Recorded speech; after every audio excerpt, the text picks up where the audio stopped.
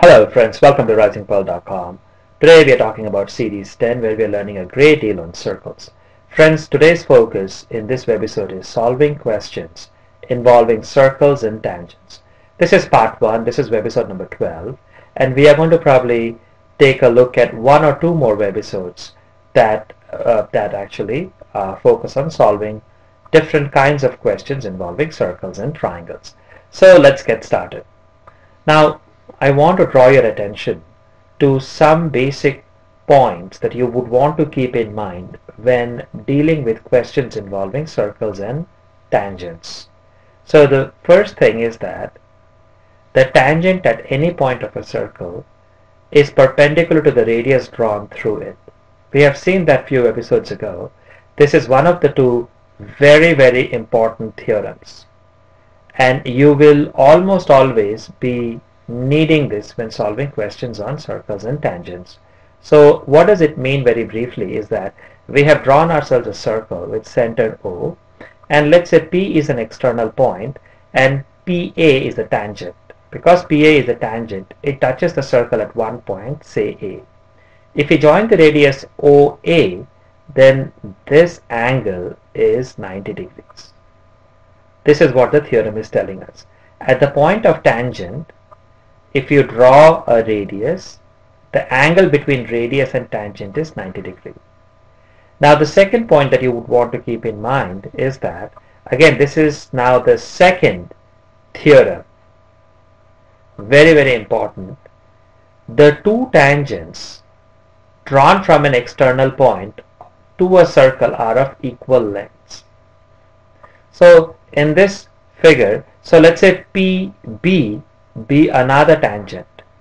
We have seen again from our earlier episodes that there are only two tangents that you can draw from one external point to a circle. So let PA be the one tangent and PB be the second tangent. The second theorem is telling us that these two tangents, the length of these two tangents must always be equal. So these are the two absolutely most important things that you have to always keep in mind when solving questions regarding circles and tangents. Now, because we have a 90-degree angle, there will be times, more often than not, where you will be required to prove congruence of triangles. And we will use congruence rules whenever we need, particularly the RHS rule. Again, friends, we have covered the congruence triangles earlier in earlier grades, and I'm going to try and provide those video links for your quick reference below. But whenever there is a need, we are going to use congruence rules to prove two triangles are congruent, especially using the RHS rule, which is the right angle hypotenuse side rule. And finally, friends, because we are going to be dealing with right triangles, we may need to apply Pythagoras theorem quite a bit. So these four things, if this is number 1, this is number 2, this is number 3, and this is number 4. I am just listing these things out so that you want to keep these four things in mind when you handle questions involving circles and tangents. There could be obviously other things, other aspects that the question demands, but these four things more or less you must think through whenever you see questions on this topic. So now, friends, let's take a look at some real questions. So the first question is, if in the figure below, so we have been given a figure, if PA and PB are two tangents to a circle with center O, so we have a circle with center O, and PA and PB are two tangents given, so that angle AOB, so this angle AOB, which is this angle, is given as 130 degrees. So we have to find angle APB. So we have to actually find out this angle. So how are we going to solve it? So first thing is that we are going to join O and P. So we'll do a small construction. We'll join O and P. The moment we join O and P, we recognize that now there are two triangles this triangle and this triangle. Now in these two triangles, this angle is 90 degree, this angle is 90 degree. So why is angle OAP equal to 90 degree? And we are saying the same is true for angle OBP. The simple reason why both of these two triangles are 90 degree, though these two angles are 90 degrees, is from the first theorem, which states that we know PA is a tangent and OA is a radius. So this angle should be 90 degrees. The angle between the radius and the tangent is 90 degrees. For the exact same reason, this is 90 degrees. So if you look at these two triangles, so this angle is 90 degrees equal to this angle. Now the side opposite to 90 degree is the hypotenuse. So in this triangle OAP, OP is the hypotenuse, and in triangle OBP, OP is the hypotenuse. So OP is common to both the triangles, right? And then we also notice that this side is equal to this side. Why is these two sides equal? Because both of them are radius of the circle with center O. Also we can say that these two sides are equal from the second theorem, right? So in other words, we can say that these two triangles are congruent, right? Either you can say by SAS, congruence rule, or RHS. So these two triangles, that is, let's write it here. So triangle OAP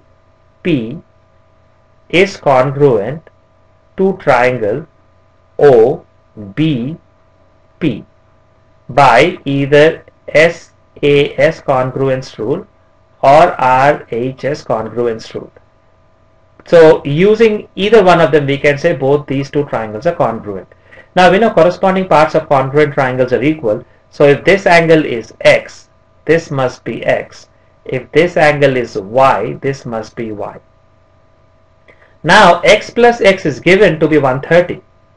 So X plus X is given to be 130 degrees. Or 2X is equal to 130 degrees. Or X is equal to 130 divided by 2, which will be equal to 65 degrees.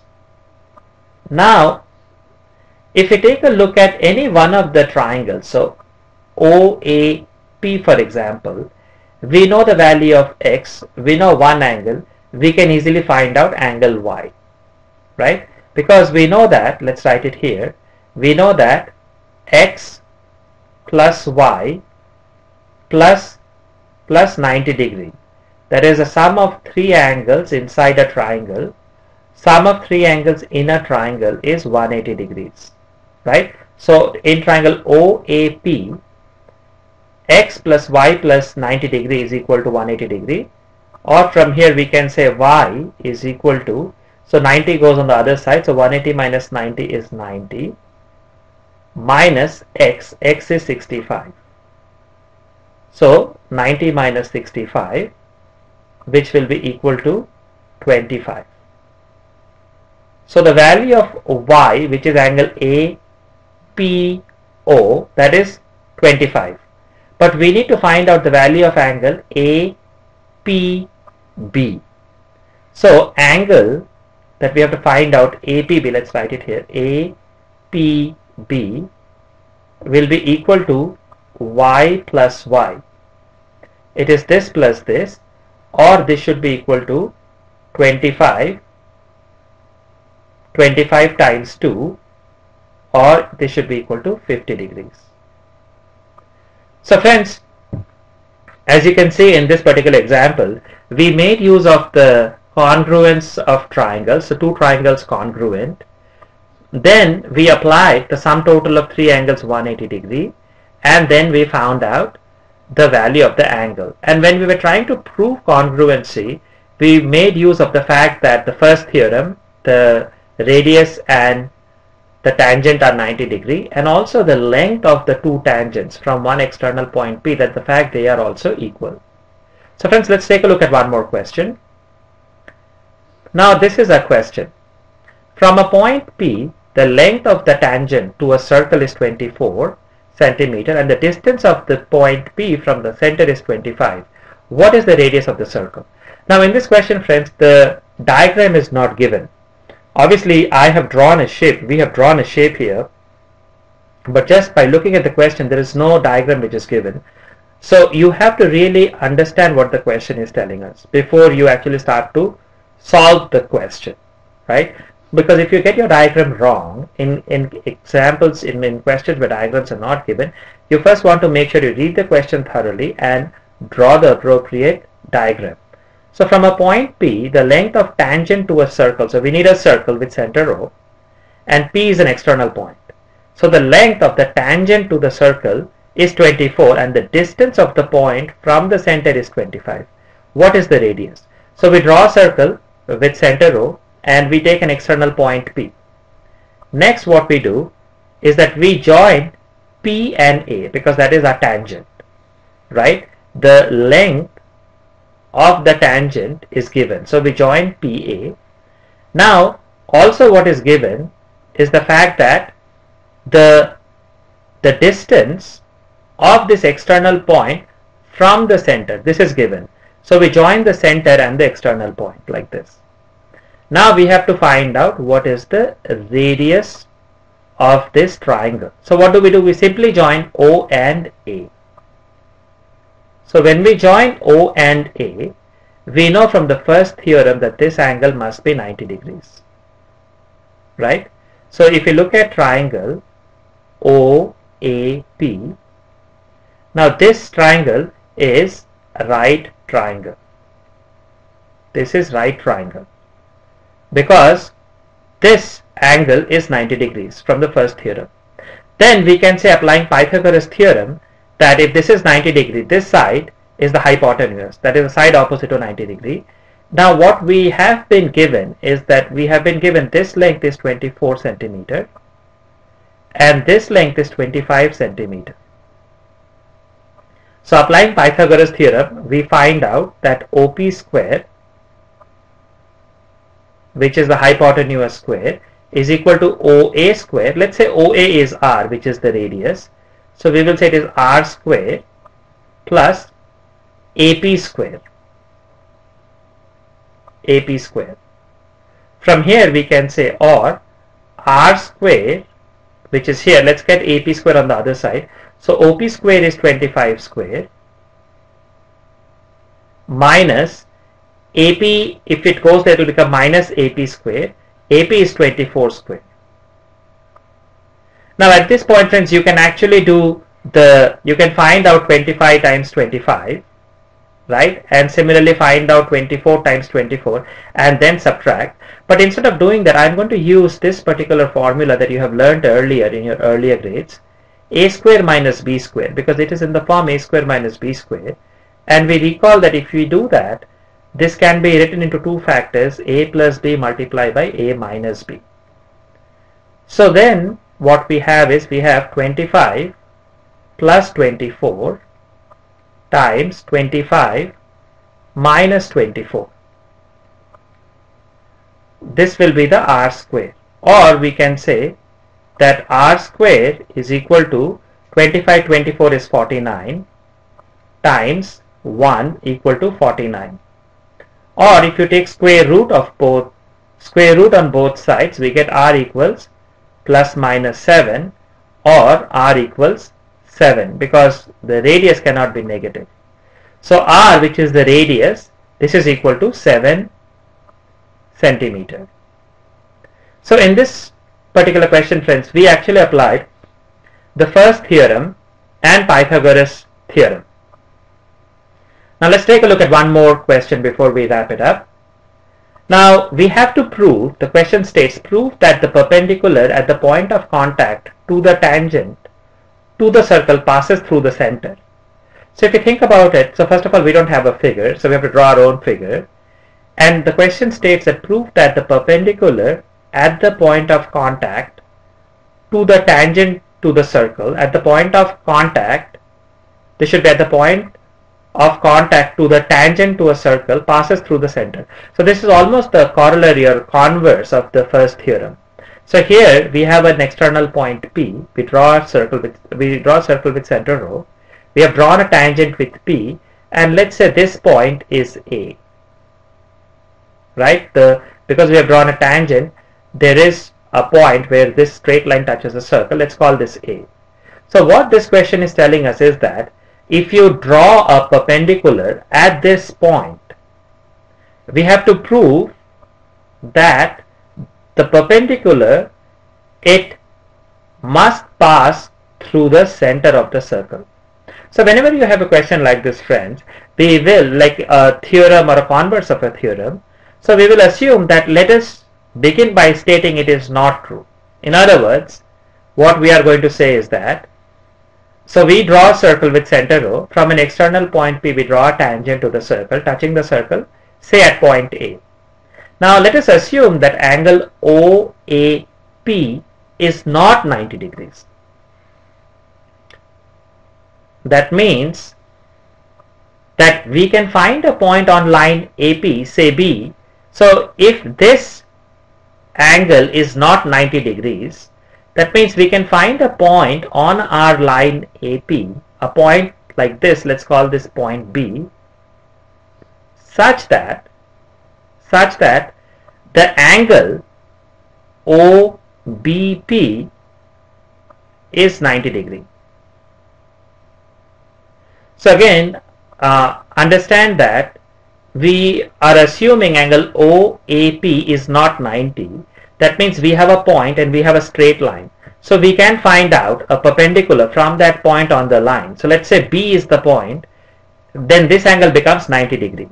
Right? Now if this angle is 90 degree, our triangle OAB is basically a right triangle. It's a right triangle. So then if this is 90 degrees, the side opposite to that is the hypotenuse. So OA is the hypotenuse. Right? Now in triangle OAB, so in triangle OAB, so this is a right triangle. So OAB is a right triangle, OA is the hypotenuse. That means then OA should be greater than OB, because hypotenuse is the largest side. We know that. So because this angle is 90 degrees, so this is hypotenuse, so OA is greater than OB. But what we know is that, we know the tangent touches the circle only at one point. But this PA is a tangent, so it touches the circle only at one point. So if you take any other point on this straight line, that distance will be more than the radius of the circle, because OA is the radius of the circle, right? So if you take any other point on the circle or on this straight line, so that must be outside the circle, right? So then that means that OB must be greater than OA. So OB, because this is actually, the point is outside the circle, it must be greater than the length of the radius, right? So if this is radius, this is radius, it is radius plus some extra length, right? So but that is not correct, because we just found out that OA should be greater than OB, but we are noticing that actually OB is greater than OA. That means there is something inherently wrong. That means our starting assumption was incorrect when we assumed that angle OAB is not 90 degree. That assumption is wrong, and hence we say that angle OAP is indeed 90 degrees. So this is indeed 90 degrees. So friends, this last question is more conceptual in nature. So I wanted to kind of give you different types of question, different perspectives of what kinds of question you will be getting. So I hope that you're following us along at risingpearl.com. Like we always, if you have questions, please feel free to let us know. We'll try our best to answer those for you.